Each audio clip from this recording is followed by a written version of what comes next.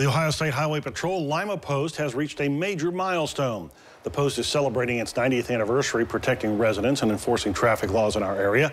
In order to celebrate the past and look ahead to the future, the post hosted an open house at their headquarters today.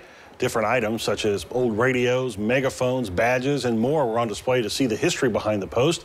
And while you can go back 90 years to the post's beginnings, troopers say that their mission has not changed, protecting the public and enforcing safety laws.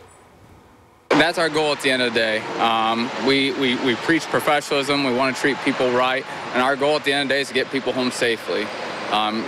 We enforce traffic laws, and again, our mission is safety. That's it. Troopers from different departments were on hand today to answer any questions that residents may have had during the open house.